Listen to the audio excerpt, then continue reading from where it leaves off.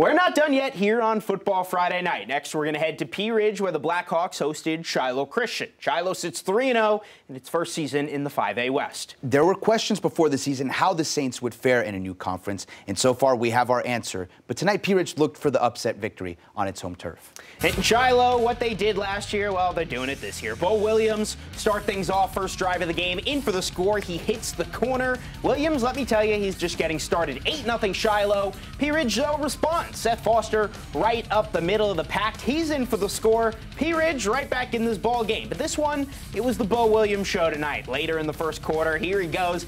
Second touchdown of the night, lowering the head, plowing his way into the end zone. Shiloh had a 2-possession lead.